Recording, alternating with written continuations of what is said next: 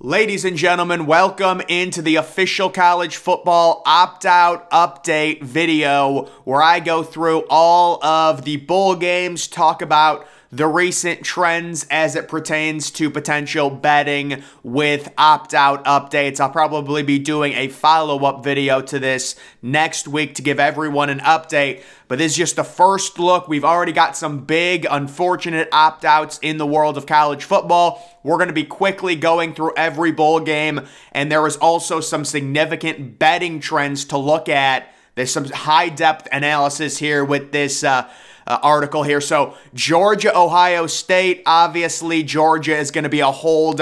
There's not going to be any opt-outs in that for Georgia. For Ohio State, JSN, the situation with him is really interesting, and I want to do a separate video on it. I'm not going to discuss it right now, but you could potentially put him as an opt-out and really not an injury based on what we're hearing. But, yeah, Ohio State standard is what they've ever been. We thought they might get JSN back, but this is the same team they've had for basically the entire season. Michigan, TCU, you know, there's really not going to be any opt-outs. They're a hold. I would agree with that. It says Michigan projects as a 9-point favorite. I think that line is down to 8 or 7.5. Yeah, Mike Morris was injured, but I think he's coming back. We know Blake Corum is out for the year. Oh, Colston Loveland, he left the Big Ten. Oh, he came back. Yeah, he's a good young tight end. And then TCU, there is nothing to report. So TCU comes in to the playoff fully loaded, obviously. The Rose Bowl, Utah's starting running back opted out, but apparently he hasn't been good this year. Looks like they're saying to buy Utah overall. That's interesting. They like Utah. They like Kyle Whittingham, 9-5 against the spread in bowl games. I like Utah to win that game and cover the 1.5 as well. Joey Porter Jr. is opting out for this game for Penn State. He is their shutdown cornerback. He's going to be a first-round pick. That is unfortunate, but it is what it is. I would take Utah in that game. USC and Tulane. Caleb Williams possibly injured. That's why they're saying to sell USC minus the 2. And then for Tulane, they're saying buy. They've been one of the best teams against the spread, 11-2. Again, I think they're plus 2.5 or plus 2 right now, the last time I checked. Kansas State, Adrian Martinez was seen without a boot but did not play in the Big 12 championship. That would be interesting if they got him back, but their backup is pretty good. And then for Alabama, I mean, I think you have to wait for, you know, they've got so many transfers, but Bryce Young, Will Anderson, Jordan Battle, Brian Branch, the great safety. So there could be a lot of guys for Alabama opting out in this game. You know, I'm not even sure if they've made a line for this game yet. I haven't seen one, but I haven't checked in a few days, so I don't know. Clemson versus Tennessee. They have, DJ Uiagalelei in the portal. There was a rumor that Clemson was going to lose a bunch of kids to transfer, but the kids that they're losing, EJ Williams is interesting. Kobe Pace is a backup. DJ, we all knew that. So, you know, Clemson is a favorite in this game with Tennessee with the injury to Hendon Hooker, and they're saying to sell Tennessee. I agree. I like Clemson minus the 4 in this game because you have the injury, and you're also dealing with a Clemson team that really has a lot of momentum as long as there are no more transfers. LSU and Purdue.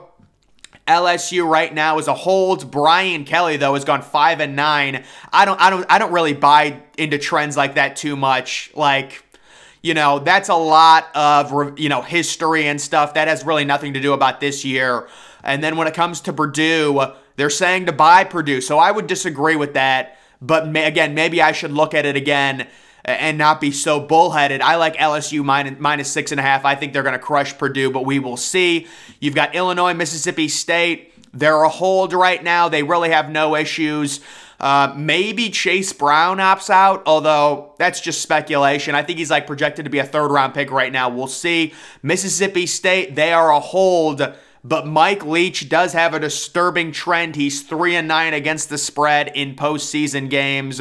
Kentucky, they will likely, it says Will Levis remains a potential opt-out. And guys, the overall, the over-under in this game is 31.5. If he opts out, could you imagine? I think if you can get Iowa +3, it is phenomenal right now. That's a bet I would make right now, with the idea that, Will Levis could potentially opt out. And then for Iowa, it says they're starting. Spencer Petras had his hand in a sling the second half. He will miss the bowl game. And their backup quarterback did go into the portal, I believe. Yes, their backup quarterback did go into the portal. I'm not sure who their starting quarterback is going to be. Quite honestly, it can't be much worse than what they're already working with. Iowa might win this game by scoring like 5 safeties. I'm kidding, but probably by punting the ball. Ohio and Wyoming, nothing with Ohio. Wyoming, they're saying to buy Wyoming. Wyoming ended the season with 5 straight unders. Yes, guys, the under 44 in this game, I love it. Ohio's quarterback is out. He's out for the year. I would say take the under. Notre Dame and South Carolina, they're a hold right now. Michael Mayer. I think Michael Mayer will play. I have a feeling he will play, but he is an opt-out to watch. And then South Carolina, yeah, they are definitely playing better. They're +4 in this game. I don't know if I would take them, but they definitely have momentum. Pittsburgh, UCLA. Slovis is in the portal. Guys, I'm selling Pittsburgh. Oh, my God. I would say take UCLA with their situation right now. In terms of Pittsburgh, they can't throw the ball, and their starting quarterback is in the portal. I think UCLA's -4, but that could have changed with the portal situation. NC State and Maryland, they're a hold right now. Devin Leary, he's out. He's in the portal. We know that. 4th string quarterback played in the team's final 2 games. Who knew? Wow. For Maryland, nothing to report at all. There should be no opt-outs. They are an absolute hold. You've got Washington and Texas. Washington right now a bye. Yeah, guys, Washington +3.5 seems like great value as long as Bijan Robinson opts out, which we expect him to do. Possible opt-outs include Bijan Robinson, their other running back, and a linebacker. So we will see what happens there. It should be a higher scoring game. FSU and Oklahoma. Florida State ended the season on a hot streak. I believe they're 7-point favorites. Oklahoma lost a few players. It says the stock on them is to buy, though. Yeah, I have heard a lot of people say that Oklahoma is great value +7, but I'm not betting against FSU right now. I'm really not. Syracuse, it says to sell Syracuse. I couldn't agree more. My only concern in this game for Minnesota to cover a 7-point spread is Minnesota's lack of passing offense. That would be my only issue. PJ Fleck is undefeated against the spread in bowl games. Yeah, it seems like a great value for Minnesota, -7. Texas Tech and Ole Miss. Texas Tech won and covered in the final 3 games of the season. Yes, they did, but there is a caveat. That last game against Oklahoma, I mean, I don't know if that's sustainable. I think they won 44-41. Ole Miss, it's saying to sell Ole Miss. Ole Miss failed to cover in 5 of its last 6 games.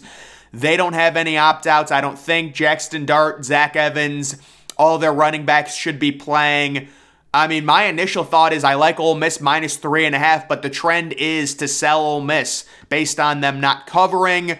This should be a high-scoring game. Oregon and North Carolina. Bo Nix is playing in this game. Oregon is big favorites. They are losing a lot of players to the portal, but I don't think any of these players, Thornton, the wide receiver, I know caught a few touchdowns, but I don't think any of them were crazy impactful. Bo Nix is playing. Josh Downs might opt out. Wow, that would be a big loss. I have the under in this game, the under 73. It just seems like a lot based on how bad North Carolina's offense has been recently. Arkansas versus Kansas. Malik Hornsby, the backup quarterback, is in the portal. Bowl game opt-outs. Hazelwood is opting out. Is he going to be? No way. That's I don't think he's going to be a first-round pick. KJ Jefferson is staying. And then for Kansas State, they're saying buy Kansas, or excuse me, for Kansas, they're saying buy Kansas. plus the 4 because there's motivation. This is their first bowl game since 2008. That is crazy. Duke versus UCF.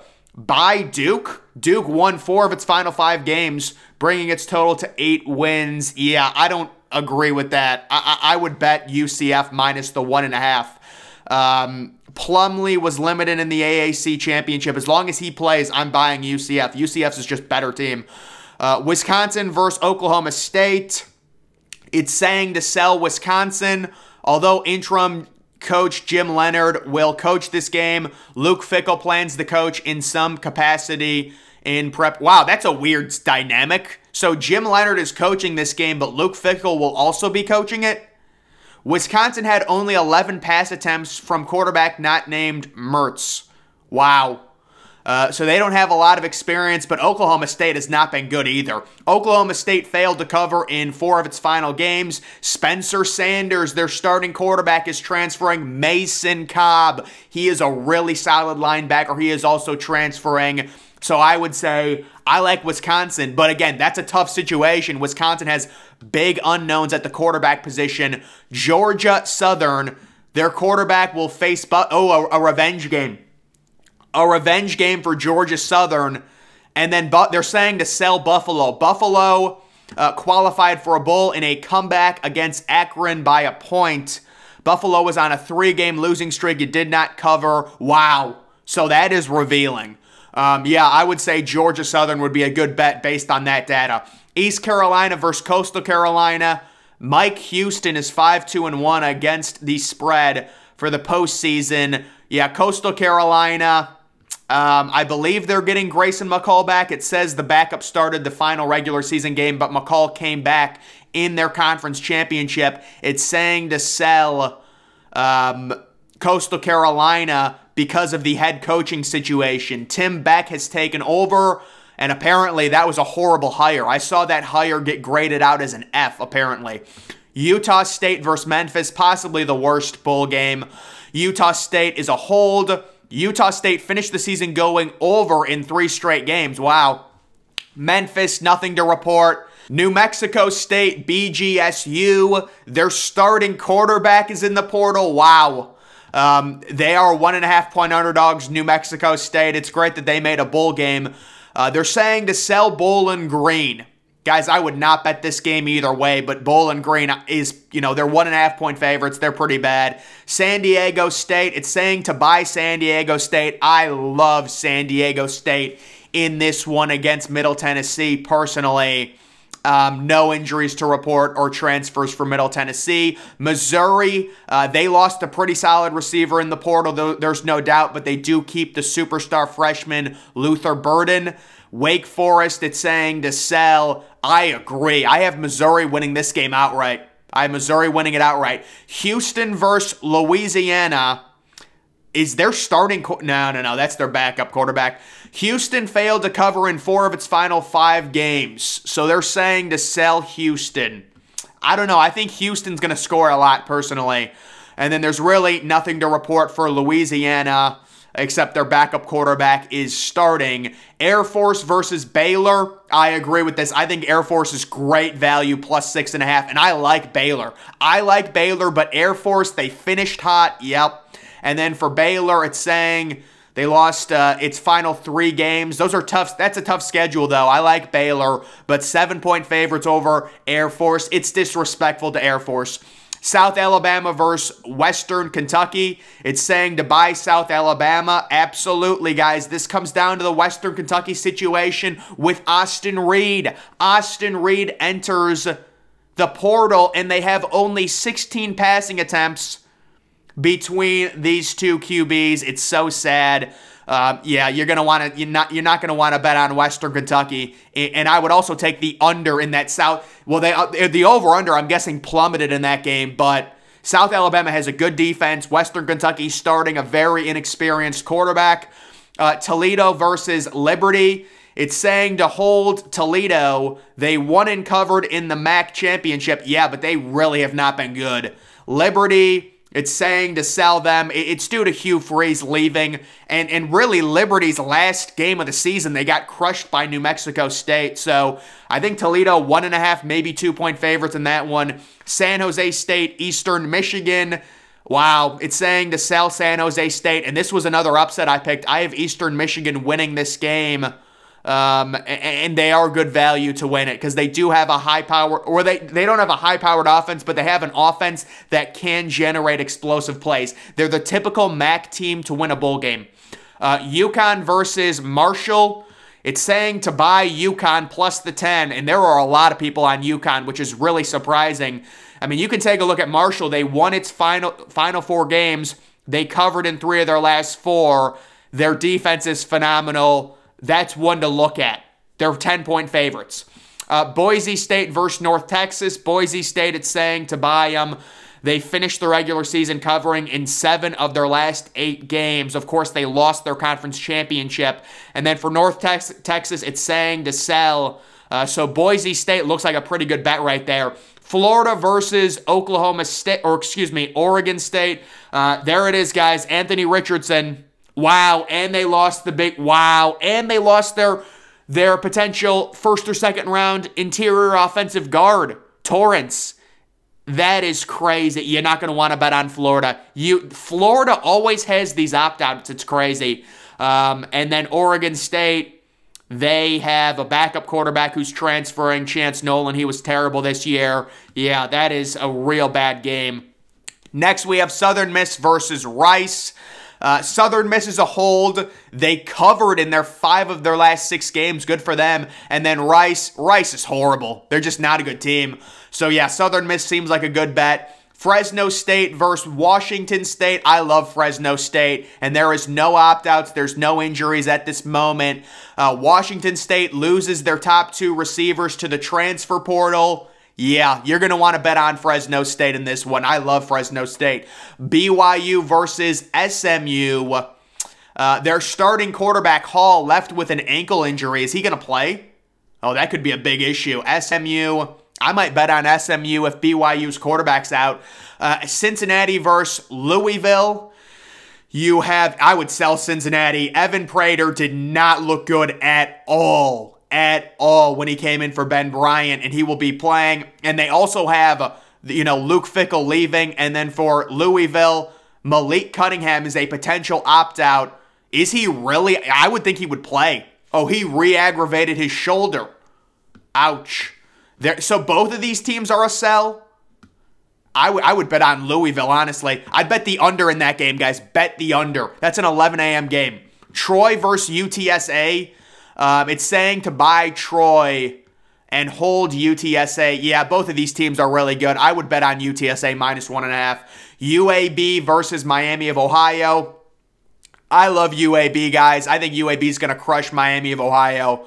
But those are the official bowl game updates. Again, guys, I'll probably do an update to this update next week when we get more players opting out. But there are definitely some games to be had, some bets to be made. That Cincinnati, Louisville, the under, based on everything going on there, is a good one. There's a lot of other ones that I will be talking about in a coming video. But guys, that's going to do it for this one. Make sure you follow me on Twitter. Link to that's always in the description. I'm, of course, the Depressed Ginger. Thank you for watching.